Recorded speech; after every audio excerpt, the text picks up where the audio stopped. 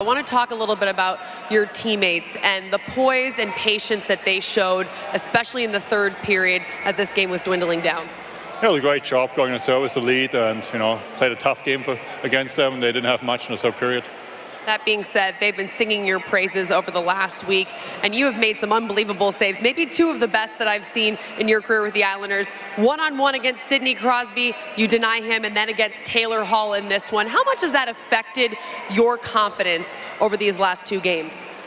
Yeah, it's always nice when the puck bounces your way, you make a couple saves here and there, makes you feel good and just keep it rolling. Always so modest. Thanks for your time, Tom. Thank you. The puck bouncing your way? Oh, I'm sorry, Shannon.